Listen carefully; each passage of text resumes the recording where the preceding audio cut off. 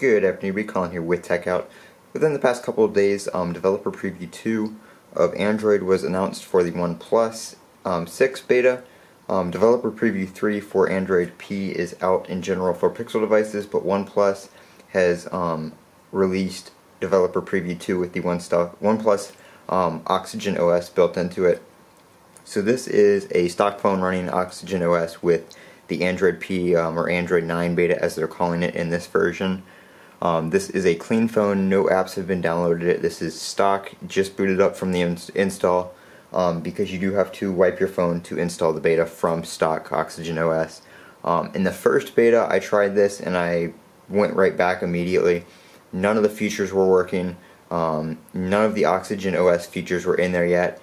It was just a half-baked version of it, and you didn't get any of the features. It was basically unusable. This one we do have Face Unlock. We do have all those OnePlus features and stuff like that that are working.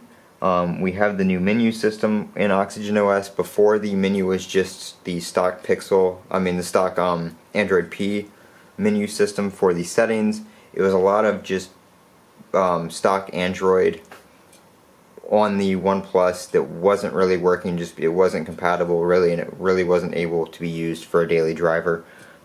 We had stock buttons up top here that were just like what they look like on what they looked like before. They weren't fixed or anything. Now we have the dots that are working and stuff like that. We have all the sliders and everything are working great. You can see the menu looks good.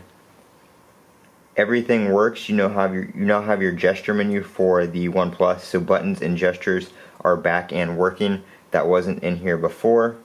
If we go to buttons, you can also use your navigation gestures from OnePlus. That was not working in the last build, so that is back and working. The only bug I found so far is the display. I'm not going to change it, but if you change to hide the notch, it will put in a notch on the screen, so it'll basically just black out under that.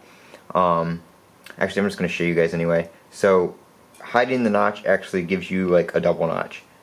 So you can see if we go back home, it's just stuck double notch now, which is kind of weird. I don't know why that's happening.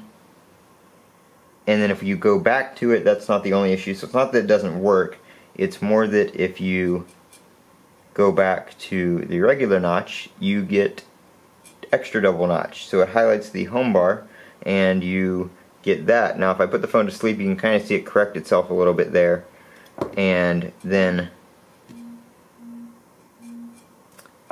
it comes back. There we go.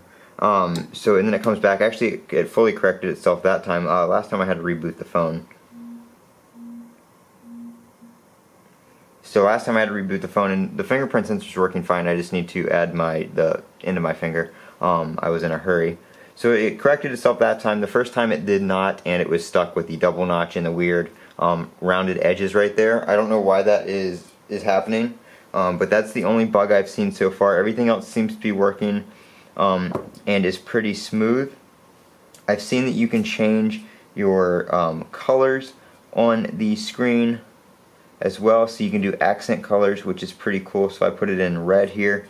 You can see it themes all the switches and that kind of stuff in a red style, and it will also do the buttons. So that's actually really cool. You can kind of personalize that.